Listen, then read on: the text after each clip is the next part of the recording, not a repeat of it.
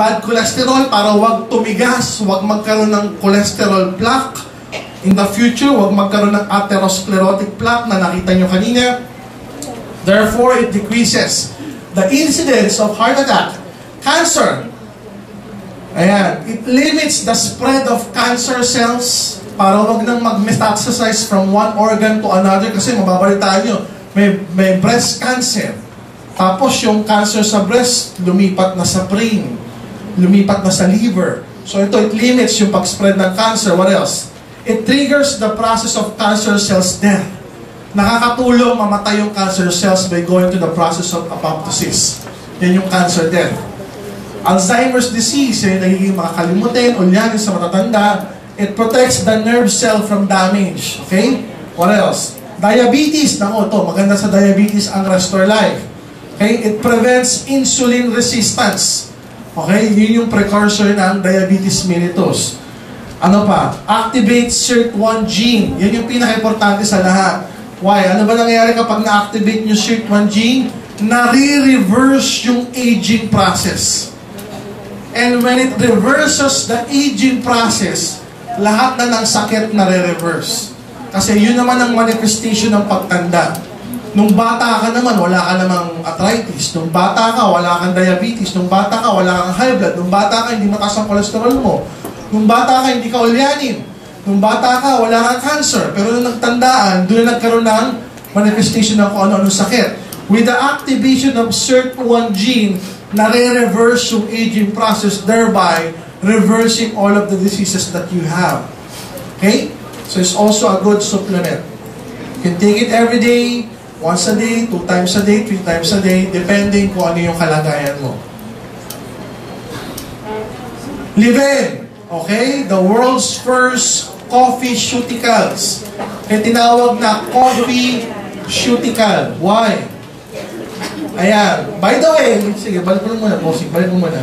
By the way, ang coffee natin, maraming species ng coffee, but we choose to use yung Arabica.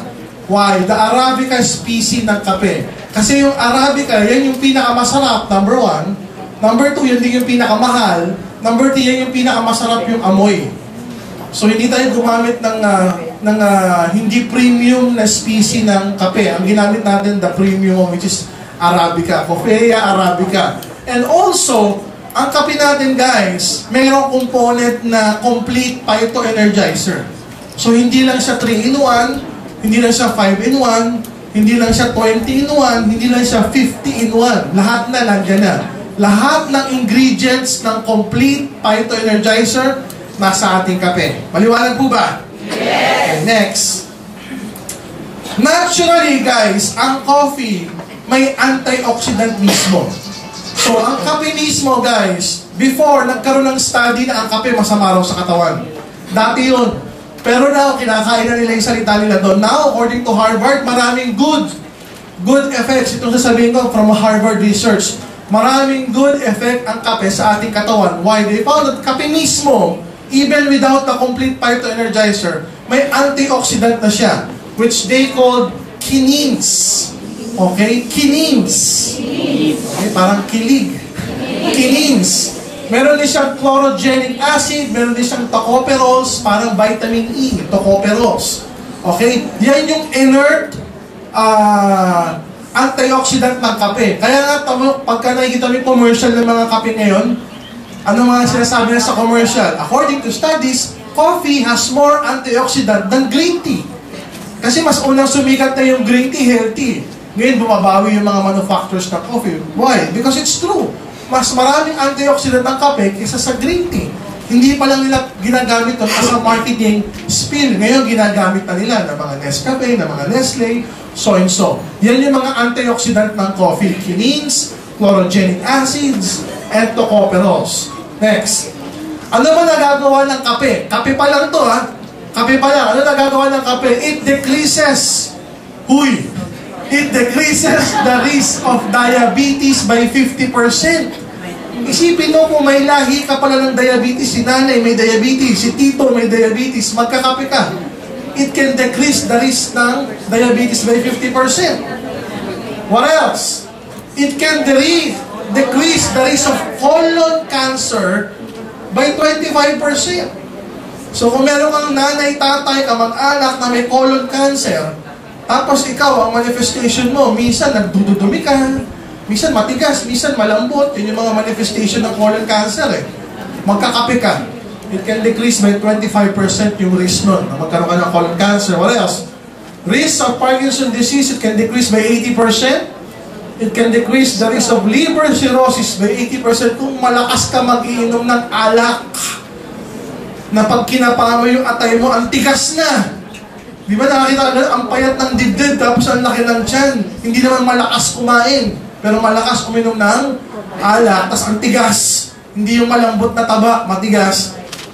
Pwedeng liver cirrhosis na yun. Kung dati nagkaroon ka ng ganung bisyo, para makaiwas by 80% ng liver cirrhosis, magkakape ka. Okay? What else? It can also decrease by 50% the risk of gallstones. Okay? Yung mga bato sa abdo. Okay? Next. Ayan. It can also help manage asthma, allergy and asthma, headache.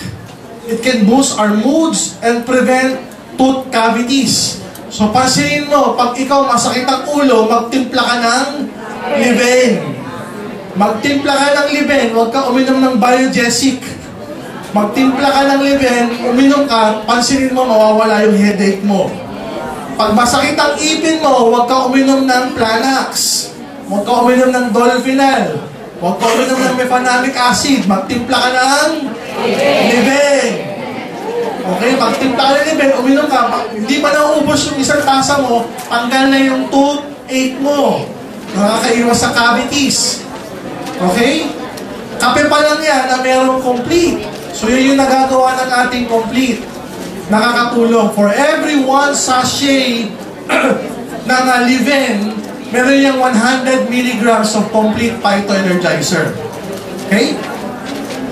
It can offset the damage caused by smoking. Ayan, kung ang bisyo mo, alak, saka yosi, nakakatulong makaiwas doon sa complications ng paninigarilyo. Kaya pansinin niyo yung mga call center.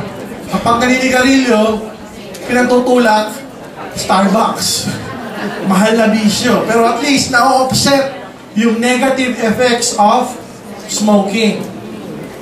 Are you learning? Yes! Next. Ayan o. It can decrease the risk of heart disease.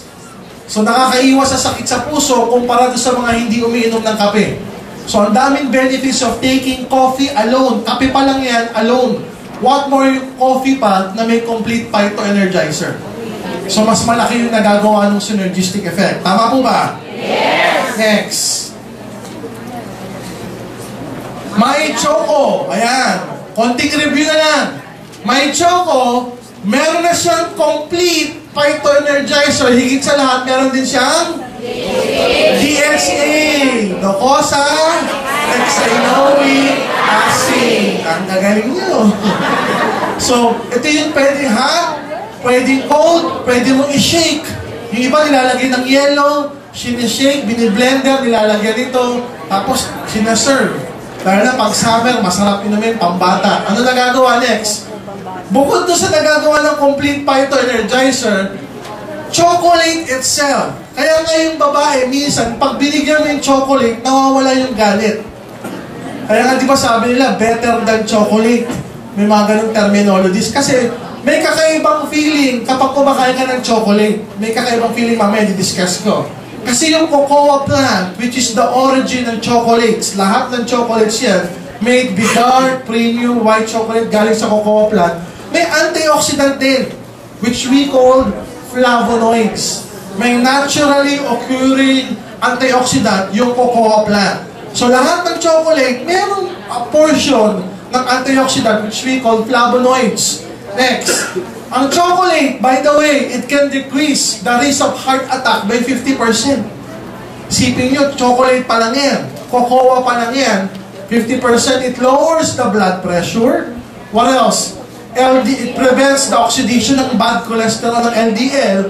Ayan, it prevents platelet clumping. Ano ba? Anti-inflammatory effect din, parang DHA. What else? Improve arterial blood flow. Pakita mo na. enhances action of neurotransmitter like serotonin. Ayan. Help regulate mood and sleep. May effect siya sa mga neurotransmitters o mga messengers sa utak natin. Kaya pag may kumakain ng chocolate, may good feeling. Para kang inaantok na masarap matulog, para gumaganda yung pakiramdam mo. The good thing with our product, na may choco, meron pa siyang DHA na nag-synergize with that action. Meron pang complete that's synergize with this action. So, pwedeng pang bata para tumalili yung mga anak natin, bigyan na may choco, sabayan nyo ng Holidus, may ito yung painom nyo. Okay, what else? Guys, are you learning? Yes! So, what we plan to do, guys, is to keep on doing this every Saturday. Para na sa ganun matuto yung buong network nyo. Number one, tumaas yung belief level natin sa products. So, we ourselves can take our product, yung buong pamilya natin, ito yung iinumin, at ito rin yung i-aalok natin sa mga kaibigan ng pamilya natin. Are you learning, guys? Yes!